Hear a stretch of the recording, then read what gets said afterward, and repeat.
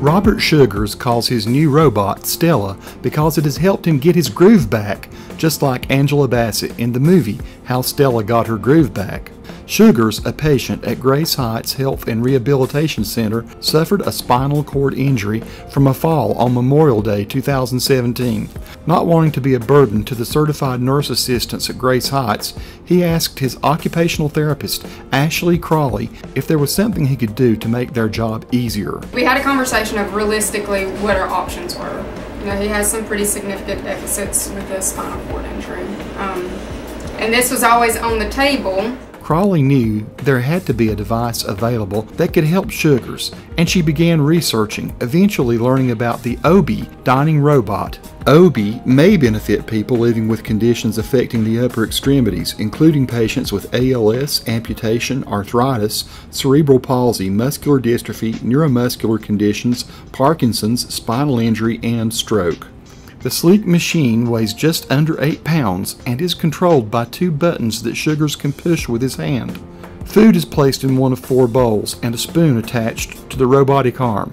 So we do a quick setup, takes about 15 minutes at the most. And after he's set up, he's good to go. Once everything is in place, Shugars pushes the button and the spoon smoothly scoops a bit of food and brings it close to his mouth.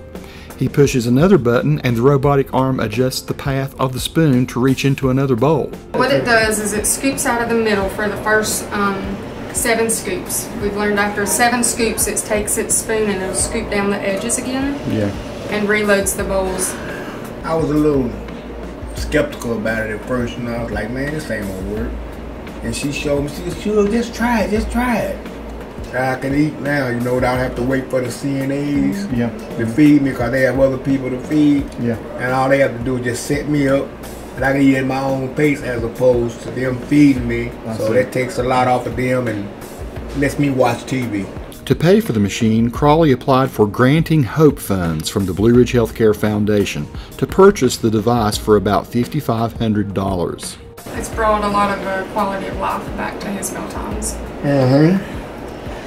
It has.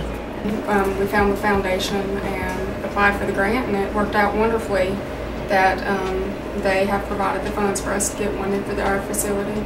Shugars says he is very grateful to everyone who gives during the Hope campaign. I would like to thank them for their donation, and I know they put work into this too.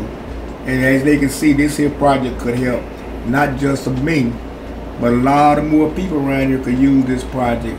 And I'm sure they would be grateful too, as well as I am. I am very grateful to the people that sponsor this here.